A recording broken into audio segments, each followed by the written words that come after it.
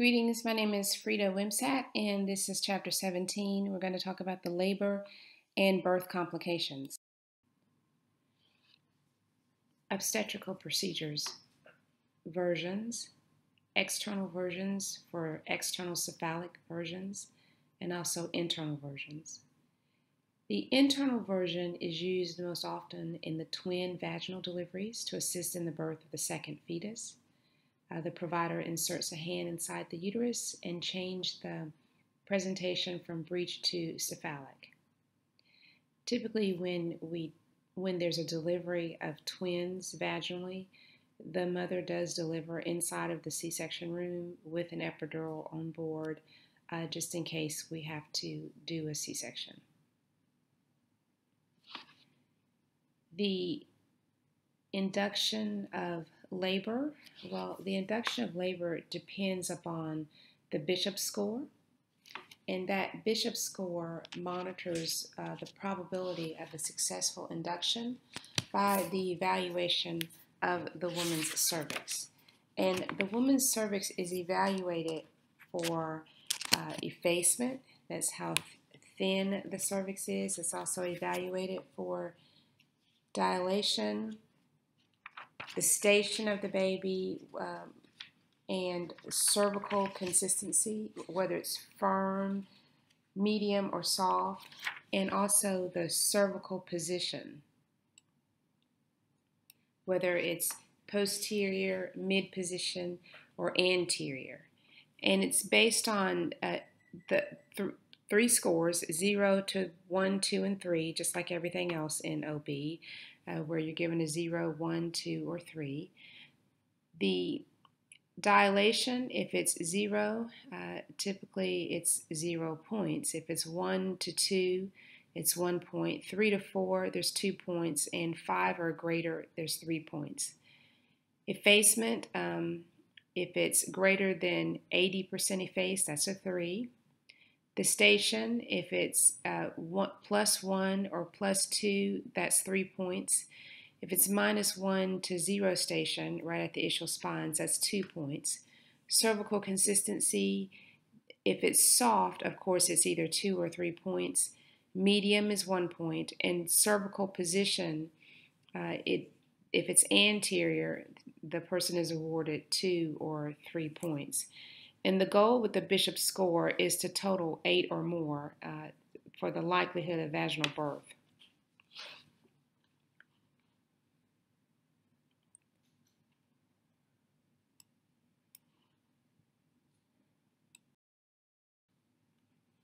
This is an external version that you're seeing here, and you can see what the examiner does is they push the baby up, the breech portion up out of the pelvic inlet, up near the false pelvic, where the brim is, to where they can then manipulate or rotate the baby to a cephalic presentation.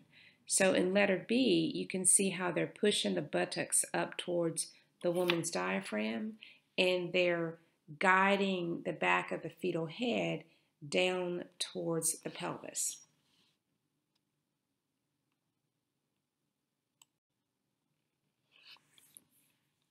Obstetrical procedures continued. The cervical ripening methods. When a woman comes in, she has to be induced. If her cervix is long, thick, and closed, the first thing that we have to do is soften the cervix. And there are several agents that can be used to achieve this. The chemical agents would be prostaglandins, then there's the mechanical and physical methods, and of course there's alternative methods, and then the amniotomy. Prostaglandins, prostaglandin E is usually Cytotec, misoprostol, which is Cytotec. And Cytotec is only used primarily for women who may have a fetal demise. That's what I have seen it used for anyways, because it is so powerful and it leads to tachycystole so often that it could lead to an emergency cesarean section. And most of the time they'll give it to people who need to deliver a baby who is already demised. But prostaglandin E2, which is your Cervidils and your Prepidil gels, those are used routinely for softening of the cervix to prep them for an induction the next morning.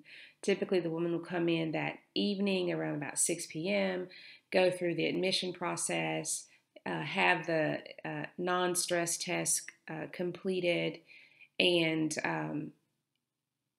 get everything situated. They will insert the Cervidil and leave that in for like 12 hours. And then in the morning, around about 6 or 7 in the morning, they would remove the Cervidil and start her Pitocin at that point. With either one of these prostaglandins, she may start labor spontaneously without the need of Pitocin. That's always a probability. The drawback with the prostaglandins is that they can cause uterine tachysystole and fetal hypoxemia and fetal distress because of consistent contractions without a break in between the contractions. The mechanical dilators, they ripen the cervix by stimulating the release of endogenous prostaglandins. There's the Foley catheter method that can be inserted through the intracervical canal to ripen and dilate the cervix. Usually the catheter balloon is inflated above the internal cervical os until 30 to 50 and filled up with like 30 to 50 milliliters of sterile water. And then it will start to release endogenous prostaglandins to cause her to soften. And when the cervix reaches about 3 centimeters, the catheter will then fall out. There's a hydroscopic dilators where they actually absorb fluid from the surrounding tissues and then enlarge. And then there's the laminaire tents. They're the natural cervical dilators made from desiccated seaweed. There's the Lamisil, which is a synthetic dilators that containing magnesium sulfate can be inserted endocervical without rupture of membranes. There's the synthetic dilators. Typically, what they do is they swell faster. They will enlarge with less discomfort, but the results are less deliveries, less uterine tachysystole, less fetal distress, but there's no change in the C-section rate based on whether you use the synthetic dilators or the ones that are non. And then the amniotomy. The amniotomy is where they're going to make sure that the presenting part is well applied to, is well inside of the inlet, right? So that the cord cannot proceed past the presenting part. And they're going to make sure that there's no placenta previa present. And in all of those situations, what they would do is rupture the amniotic sac with an amni hook. And that's the physician or the nurse midwife would do this. Nurses don't do amniotomies, certainly. And the nurses assist with it by providing towels and making sure that the documentation is right and keeping up with how much output the woman experiences with her membranes being ruptured. And also keeps a tight assessment by monitoring the temperature every 2 hours on the mom afterwards to make sure that there's no infection present. The first thing that you measure as a nurse when the doctor or midwife performs an amniotomy are the fetal heart tones. You make sure that you do a non-stress test beforehand, that everything is fine, and then with the amniotomy, you watch for a sharp decline or bradycardia or variable deceleration after the rupture of membranes, because that would be an indication of a prolapse cord. Okay. Now there can be some transient feta tachycardia is very common after the rupture of membranes, but any type of deceleration must be watched very carefully. What the nurse would document after an amniotomy is certainly she's going to record the fetal heart rate pattern before and after the procedure, but she's also going to record the color of the fluid, whether there's odor present, the consistency of the fluid, and the presence or absence of meconium or blood within the amniotic fluid. And the time of rupture. The time of rupture is very, very important because typically we don't want to leave someone ruptured longer than 18 hours. In that case, there's a greater risk of infection. Oxytocin. Oxytocin, of course, is the hormone that is produced by the hypothalamus and stored in the posterior pituitary that causes uterine contractions. And the synthetic portion of oxytocin is called pitocin. And this certainly is necessary in order to stimulate uterine contractions before to deliver the baby, and then afterwards to clamp down on the uterine arteries to prevent excessive bleeding. Okay. We do use oxytocin or pitocin, a lot to induce labor and also to augment labor that's progressing slowly because of inadequate uterine contractions. The procedure goes like this. She comes in, she gets all her consent signed, etc. As I said before, she may have had the Cervidil, and then that morning we're going to start the Pitocin drip. We make sure that she has an 18-gauge catheter in her non-dominant arm. Usually we try to get the cephalic vein. Is a good choice because it's larger and it's less likely to infiltrate during all of the movements and pushing, etc. The primary fluids are hung via gravity, usually lactated ringers or normal saline. And administered intravenously through a second line is the Pitocin. So we get an anesthesia tubing for the primary line for that lactated ringers, and that goes directly to the IV site.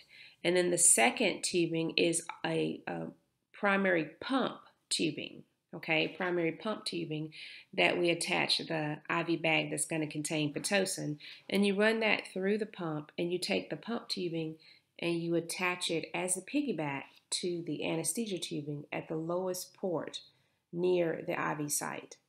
And the reason they do that is to ensure that if we ever have to bolus this woman with fluids because of a variable or late deceleration, you can't bolus her with a line that has Pitocin in it. So the fact that Pitocin is the piggyback and it's at the lowest port, then it's very easy to clamp that and not allow any Pitocin when you're bolusing her. And it's a safety mechanism, or it's used as a safety precaution. And of course, oxytocin must be administered via a pump when a baby is on board. The goal of oxytocin administration is to produce acceptable uterine contractions as evidenced by consistent achievement of at least 200 to 220 Montevideo units on a 20-minute strip.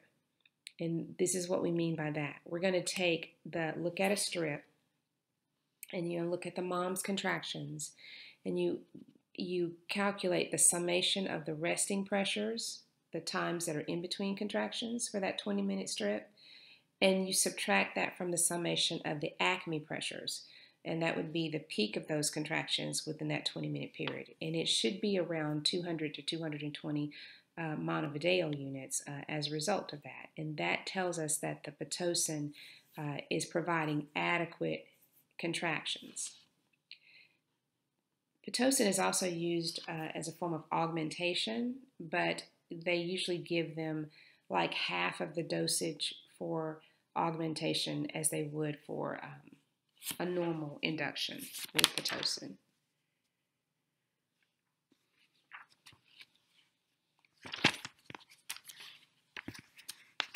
One of the major risk factors of oxytocin is water intoxication. So you want to make sure that you're listening to this mom and doing a thorough assessment and listening to her breath sounds to make sure that she's not filling up with fluid, and watching the edema present. It is a high alert medication. The probability of placental abruption, uterine rupture, especially if she's had a previous cesarean section with a T-shaped incision. It can proceed to unnecessary cesarean birth as a result of tachysystole and fetal distress. After birth hemorrhage, because once the cells are saturated with oxytocin because she's been on a Pitocin drip for 12 or so hours, then after delivery they're already saturated, so it's less effective in contracting the uterus after delivery, and that leads to possible hemorrhage. And then of course infection is because of ascending infections, because they're usually ruptured when they start Pitocin. And then fetal hypoxemia and acidemia, just because of consistent contractions over a long period of time, especially if she has an arrest of descent and there's no progress being made. Here's a mom here present with an IV pump there, as you can see, and she's positioned on her side.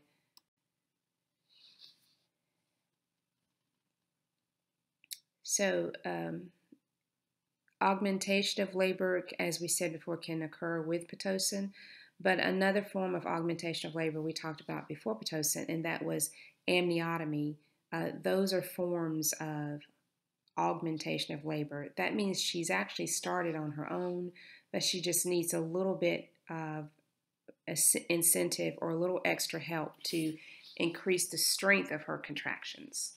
Okay, maybe she's started in labor and she's having really good contractions, but they are not as effective at changing her cervix in a normal amount of time. So the common augmentation methods include the oxytocin, of course, and amniotomies. Operative vaginal births, they are achieved with either forceps or a vacuum extractor. And the definition there of a forceps assisted birth is one in which an instrument with two curved blades is used to assist in the birth of the fetal head. The cephalic-like curve of the forceps commonly used is similar to the shape of the fetal head, with the pelvic curve to the blades conforming to the curve of the pelvic axis. And the blades are joined together either by a pin or a screw, and a lot of times by a groove arrangement. They can lock in order to prevent the forceps from actually compressing the fetal skull, which is a great thing. And there are several types of forceps-assisted births defined primarily by the station and the position of the fetal head in relationship to the maternal pelvis. So what we have is forceps, and I'll show you a picture of forceps in just a moment, that are for the outlet, and that's where the fetal scalp is visible on the perineum without manually separating the labia. And then there's the low forceps, and that's where the fetal head is at least at the +2 station. And there's the mid pelvis, where the fetal head is engaged, but no higher than 0 station, okay? Engaged, but above the +2 station, but no higher than 0 station. So that baby's head is between the ischial spines and the +2 station. If they won't go any higher than the ischial spines with forceps, because they need to typically at that point just do a C-section. The physician is the one who typically does forceps deliveries, and both blades are positioned by the physician and handles are locked. Traction is usually applied during the woman's contractions, and if the fetal heart rate decelerations occur, forceps are then removed and of course reapplied. There's lots of consideration to make sure that the cord is not compressed between the fetal head and the forceps. That will cause a decrease in fetal heart rate. So one of the main things that nurses do is monitor those fetal heart tones during this procedure. They document the time the forceps were placed, whether they were uh, outlet low or mid pelvis forceps, what the heart rate was when they were applied, and how the mom's contractions are, and whether there's progress being made. So there's lots of information to keep up with. The nurse's job also is client teaching, to make sure that she's informing the patient exactly what's going on and the reason for it, and what the patient can do to assist with the procedure, and informing her, providing reassurance. The maternal assessment, vaginal or cervical lacerations need to be monitored for continuously. Urinary retention, a hematoma formation in the pelvic soft tissues, which can result from the blood vessel damage, and of course assessment of the neonate, lots of bruising or abrasions, sometimes facial palsy, and subdural hematomas as a result of the forceps there.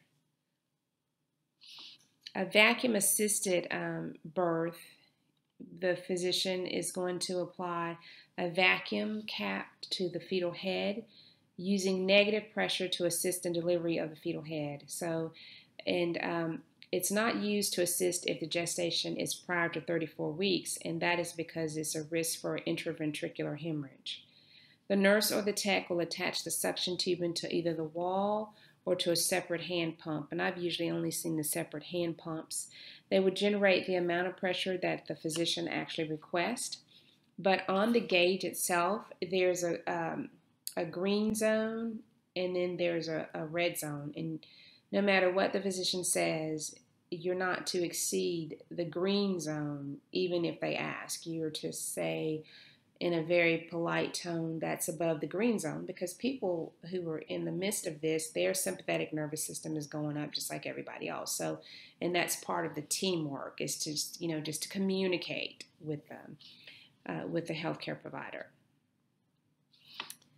A caput does develop. It's called a chagan. It looks like the cap of the vacuum, but that does go down within like 24 to 48 hours.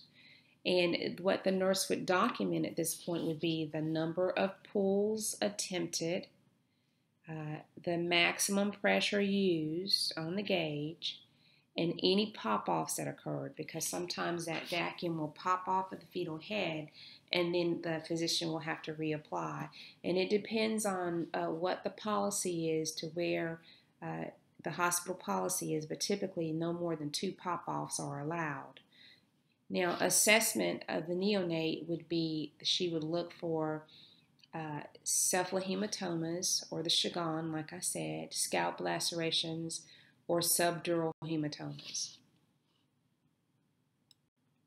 This is what the forceps looks like. There's several different types there. There's the Simpson, Elliott, Piper, Keelan, Bailey Williamson, and Tucker McLean.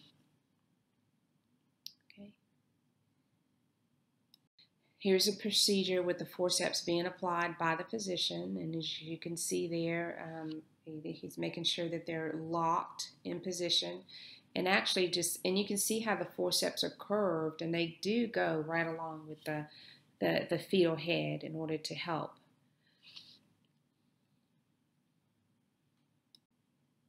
This is a picture of the vacuum extraction. You can see the chagan there in letter B. That's what I'm talking about. And just remember, the vacuum extraction is not used under gestation prior to 34 weeks. And then the cesarean section. Cesarean birth, there's lots of indications, like there can be an elective cesarean birth, but they're not as common anymore as they were before elective cesarean births.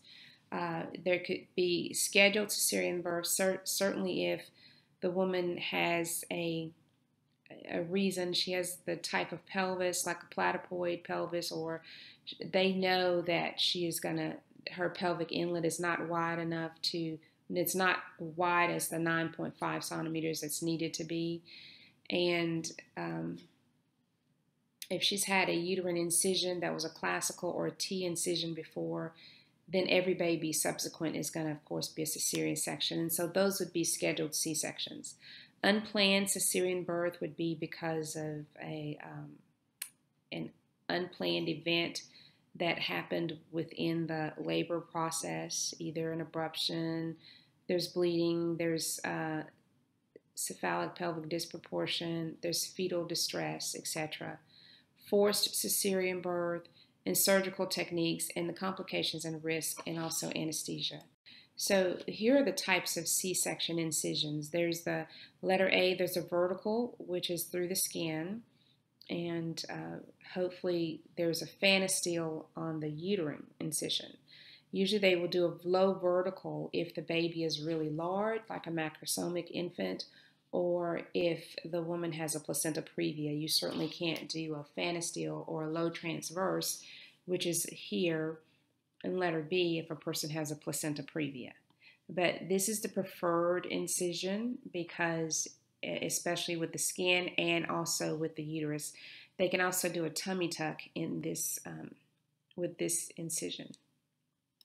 Incidentally, there was a story recently about a patient who delivered who was COVID positive, and she had twins on board. And the doctor went in and saw that her condition was deteriorating because she was in the ICU. And so he made a decision to get the babies out. Of course, she couldn't leave because she was COVID positive, so they brought the OR to the ICU unit and set up everything. They delivered the twins. They were around about 28, 29 weeks or so. The twins did fine, and the mother, consequently, her condition improved once the babies were birthed because she didn't have to supply them with so much oxygen. She had enough to recover herself. And so that's a good story, how 3 people's lives were saved based on the decision to have a cesarean section.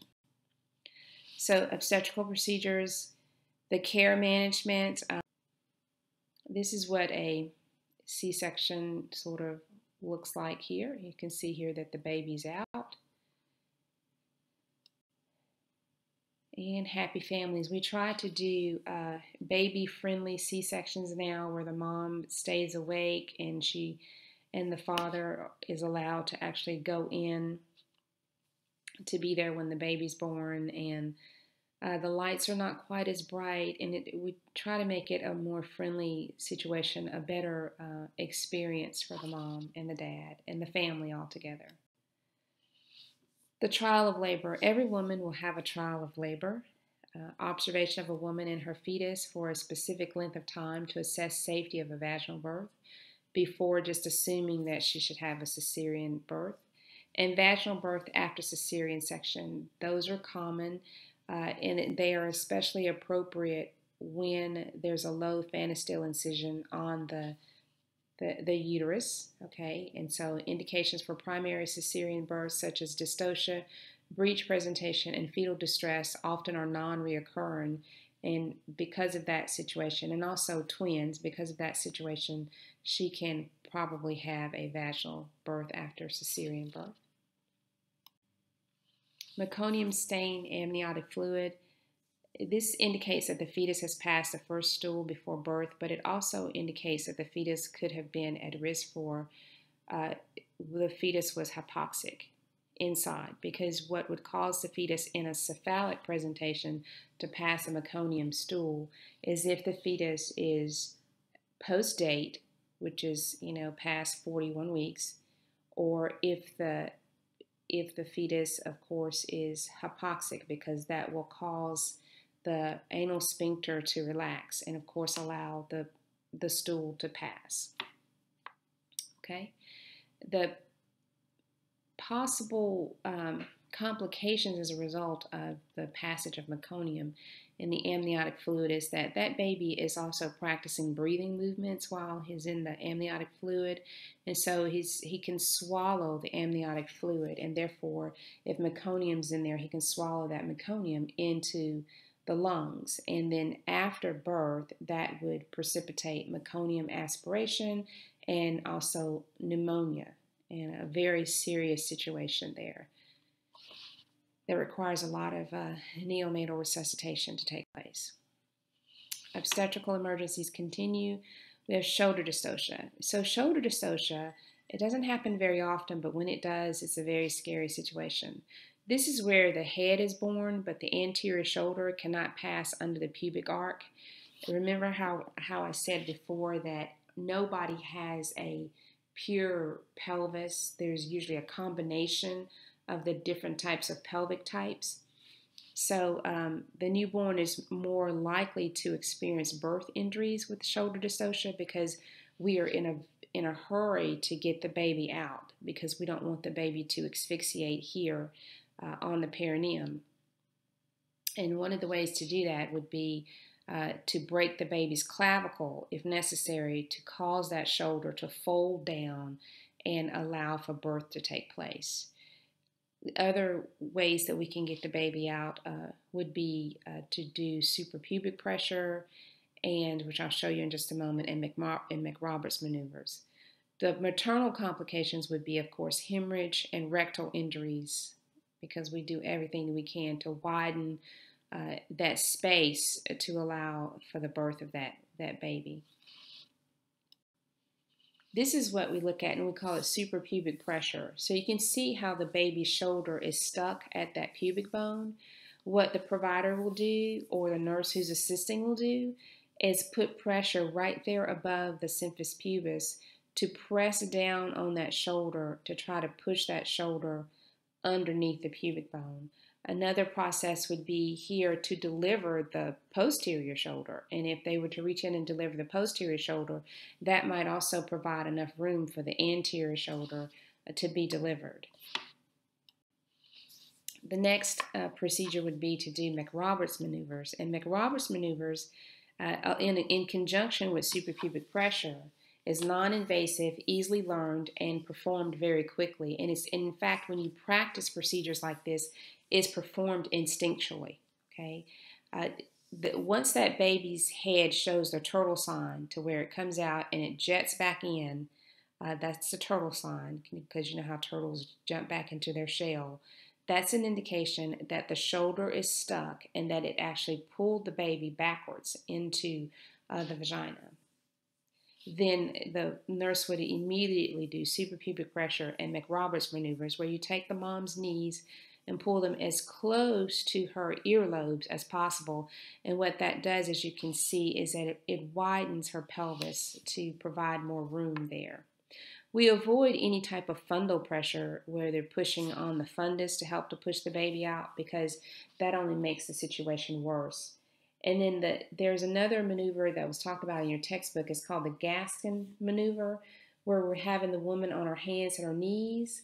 And that's feasible in physics, but it's unrealistic because typically you have these women who have had epidurals. They're not going to get up on their hands and knees at that point. And in fact, you don't have time to waste time to try to change her position other than the fact of putting her in the McRoberts maneuvers and doing a suprapubic pressure.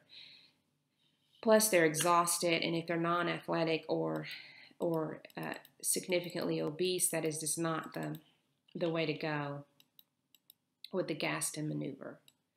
So, suprapubic pressure, McRoberts maneuver, and delivery of the posterior shoulder. Then there's the prolapse umbilical cord, and we've talked about this consistently going through this presentation. But the prolapse cord is where the cord lies below the presenting part of the fetus. And it's the same principle as hanging someone, okay? That's because it causes asphyxiation. And the contributing factors would include a very long cord, longer than 100 centimeters, malpresentation or breach, and the transverse lie, or unengaged presenting part.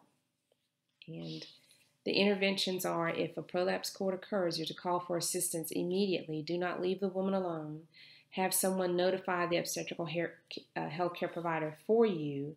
You're going to put a gloved examining hand very quickly and insert 2 fingers into the vagina to the cervix with 1 finger on either side of the cord, or both fingers to one side.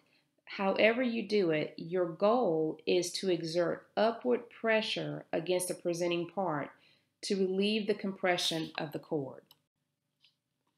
This letter A here is, an occult prolapse cord because it's kind of hidden, and you can see there how it's compressed, and also right here how it's compressed within the thighs.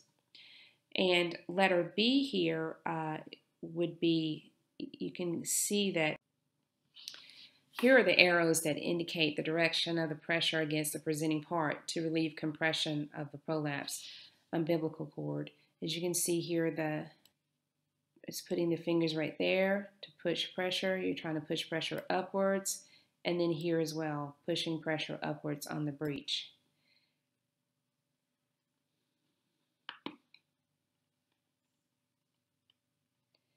So as we mentioned before, if the cord is protruding from the vagina, wrap it loosely in a sterile towel saturated with warm, sterile, normal saline. And usually in a labor suite, you have those supplies available readily like on the countertops in the event that there's an emergency. So it's not like you're having to leave her to go and get these supplies. Here is the modified Sims position and the knee. Rupture of the uterus, very serious obstetrical injury here if that uterus ruptures. And usually because the uterus is made out of like multiple muscles in a figure 8 configuration, right? That's how the muscle structure runs. So typically the uterus is not going to rupture all the way where it burst completely open, but a lot of the layers will separate, and you'll see like a little square window where the baby's inside just kind of waving at you through the uterus. And either way, it's serious injury for massive hemorrhage. The woman is in excruciating pain, as you could imagine, and shock, of course, is imminent if in this situation. She has to go to C-section right away to help with the life of herself as well as the life of the baby.